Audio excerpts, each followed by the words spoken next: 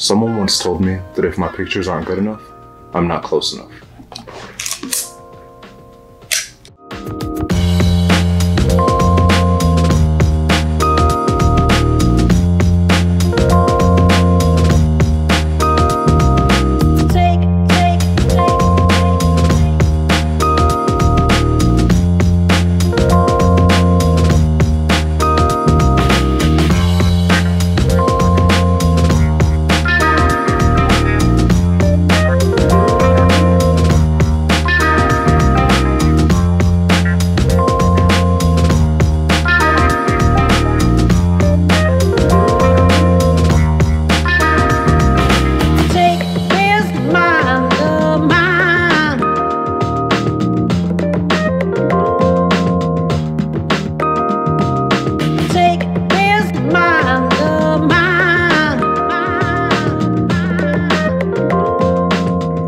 What's going on YouTube? Welcome back. My name is Quintavius Oliver. I am extremely caffeinated and it's super late, but I'm up making videos for you guys because I love you that much. Today we're going to talk about gear, but before we get into that, let me have you guys take out your phones, type that into your Instagram, and follow me so you guys can stay updated on all the cool stuff that I'm doing and the different things that I'm going to be testing for you guys. Right now we are going to talk about probably the most peculiar lens in my collection, and actually one of my favorites. It's right up there with my 35mm Summicron spherical. Why do they have to make the names for these lenses so damn long? Anyway, we're going to talk about this guy right here. Hopefully you guys can see this. This is my absurdly long named Leica 21mm Super Angulon f 3.4, and I absolutely adore this lens. Now, I got a couple of comments on the last video, namely how to be invisible as a street photographer and how do I get closer with a rangefinder. And that's kind of been one of my caveats, at least the latter one anyway. The invisibility thing, we'll get to that in the next video because, spoiler alert, it's not a thing. But as far as getting closer, that has been one of the rangefinder camera's weak points. Getting closer with a rangefinder just really isn't possible. Because most rangefinder lenses, and I'll pull out this amazing 28mm Summicron spherical, the closest focusing distance on this lens is about 2.5 feet or 0.7 of a meter. And that might sound close enough for some of you. A lot of people, it's just not close enough, particularly when you're trying to add drama and depth to a picture. So today we're going to talk about the reasons why I love this lens. And the first one, let me look at my notes. Oh yeah, that's right. It's the price. Most Leica lenses are going to come in between $1,500 and can go way up past $10,000. A lot of them are absurdly priced, and some of them justifiably so. I mean, a lot of them are very unique and very sharp pieces of glass. But at the end of the day, unless you're pixel peeping, a lot of times it just doesn't matter. Of course, sometimes Leica lenses have a certain look, but you can get away with paying far less money for just as good glass. I know there's a lot of snobs out there that only want to use Leica branded glass, but let me tell you, I've used a lot of third-party lenses and they are spectacular. But it's kind of like comparing a Honda Civic to a Ferrari. That Honda Civic is going to run, and it's probably going to get you more places than that Ferrari, but it's nice to say that you have a Ferrari and pull it out of the garage or the safe every now and then. However, you'll get more practical use and you won't feel bad about beating the hell out of the Honda Civic. So I strongly advocate for third-party lenses and or the less expensive lenses like this one. Now, if you're lucky and you win at eBay, you can find this lens right under $1,000 for a really nice copy with the finder. That's going to come in probably around $1,500 to $1,700, but that's chump change when it comes to Leica lenses. The current 21mm offering goes for well over $2,000, and if you go for the f1.4, count on not putting your kids through school. So I strongly suggest you take a look at the f3.4 version, the older version. This one's actually from 1964, and it works just as good as any other lens currently on the market. The second reason I love this lens is that it's a 21mm, and that means I get tons of context when I make pictures with this. Now, normally ultra wide or super wide lenses like this are better suited for our landscape photographers or architectural photographers, particularly real estate photographers when you're photographing interiors. But I've learned that if you're on the street or you're making portraits with this lens, particularly atmospheric portraits, this lens really shines, and there's a whole lot you can do with this lens that, say, a 28mm or a 35mm won't allow you to do. You'll get a ton of information with this. You'll be able to get the foreground, the background, just about everything in focus. And if you get really close, you'll be able to create some really cool dramatic effects with this without getting any of the distortion. And that goes into my next reason for loving this lens. It is rectilinear. Now, again, if you're an architectural photographer or a landscape photographer, that's going to mean a lot, because everything out to the edges of your photograph, all the lines are going to be straight. There's no distortion. There's no curvature that you get with a lot of other ultra wide offerings. Really, everything just looks the way it should. Now, if you're really into architectural photography, I'm pretty sure you own a couple of tilt shift lenses or things like that, or maybe even go up to a 4x5 camera or an 8x10, something that you can have movements with. But if you want something that you can just throw over your shoulder and photograph the world around you, this right here is it. Now let's get into the real reason I fell in love with this lens, and that's its ability to allow me to get close. Now, again, rangefinders have this kind of fault in which they won't allow you to get close. You're primarily limited to about 2.5 feet. And I mean, I don't know if you're in a room with somebody, but maybe get 2.5 feet from somebody.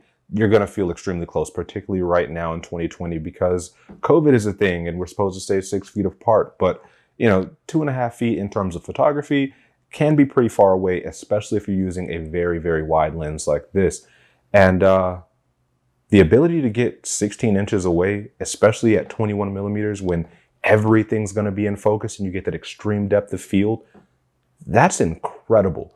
I mean, I've gotten way closer than comfortable with this lens, particularly to strangers out on the street. And for some reason, maybe it's because I'm using an old looking camera or something like that, they don't mind it. It's a really cool icebreaker when I tell somebody, all right, I'm going to get really in your face, or, you know, I focus in on the details of the things that they're wearing.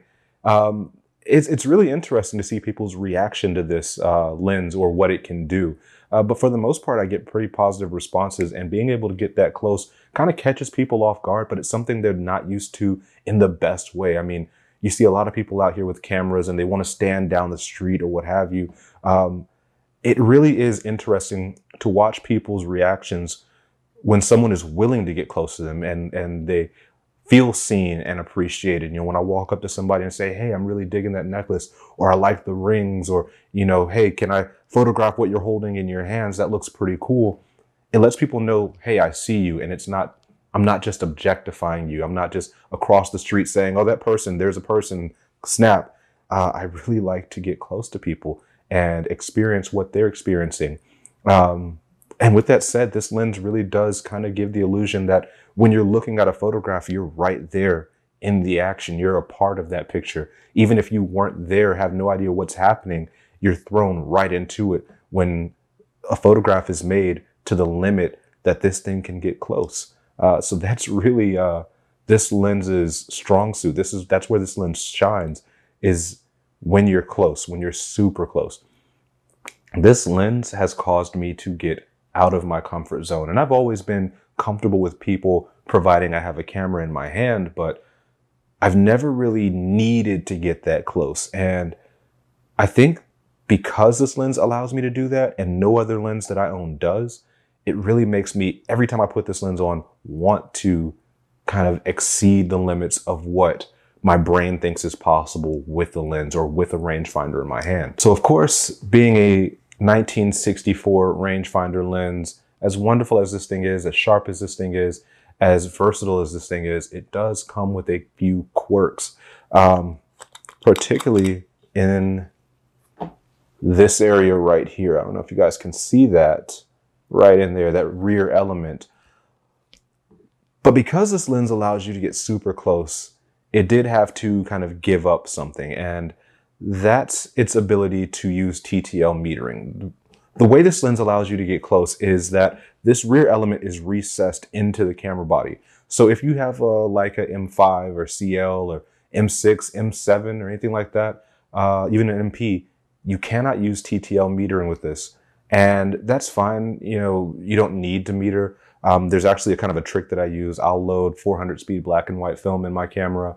I will rate it at ISO 1600 kind of in my head. And I'll shoot everything at f8, maybe at 250th of a second during the day. If I had developed that film at ISO 800 or for ISO 800, pretty much everything's properly exposed. And if it's not, it still looks cool. It's kind of hard to mess up 400 speed black and white film. And if you're running around with this lens, I think you should stay in the moment. I don't think exposure should really be a factor. I mean, f8 and be there or what have you. So being that you can't use a meter isn't really a huge issue, at least not for me. And if you're using one of the Leica digital cameras, particularly the M240 cameras or the M10 cameras, you actually get live view and you can meter right off the sensor. And that may kind of feel like cheating, but hey, it works. And I love the ability to see exactly what I'm getting because I'm not paying $400, $500 for a 21 millimeter finder to stick on the top of my camera just as a little window. I'm perfectly fine with holding this close to whoever I'm shooting or whatever I'm shooting and kind of guessing at whatever my composition is going to be. I like to think I've got pretty lucky thus far. So yeah, that's fine. I'm perfectly fine with the rear element sitting back as far as it is.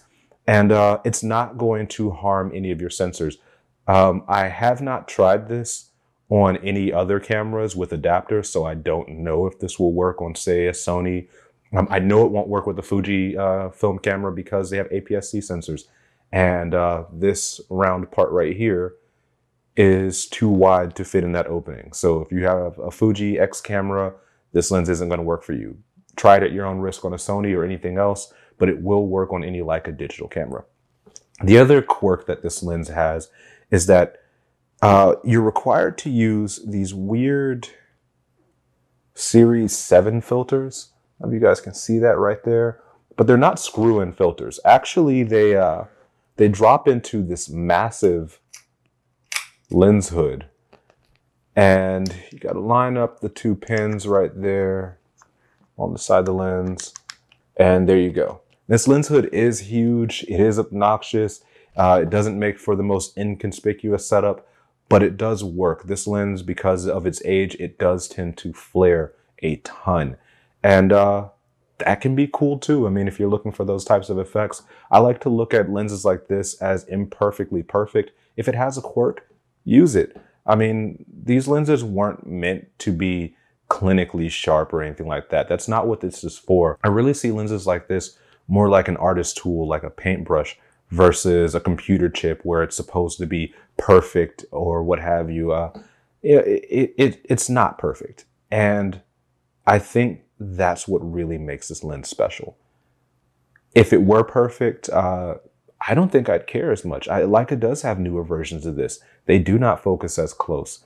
They are a little bit sharper. They are more or less corrected on the sides where this one's barely noticeable as far as vignetting or whatever distortion you want to nitpick and find. So I guess you could say that I think this lens is well worth the money, particularly if you're in the market for a weird and quirky lens and you want to be able to be a little bit more creative. You want to be able to get closer. If you are a rangefinder shooter and you do find that being able to get close to your subjects has been a complicated task for you, try this lens out. There is a less expensive f4 version that's a little bit older.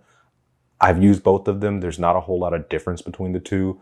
I prefer this one over that one, just as I like the build quality and the shape. It's purely aesthetic. Aside from that, the image quality, I don't think you can find a difference. Oh, one other thing. When you are shooting this thing on the M240, it does kind of add some weird purple edges on the side.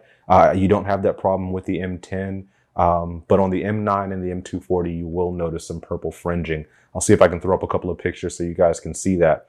But yeah, I've been using it on the M10, and a lot of people say you shouldn't make portraits with lenses this wide. I am here to tell you, do it. Yeah, have fun with that. This lens, even though I am not an architectural photographer or a landscape photographer, I love making portraits with this lens. So get one.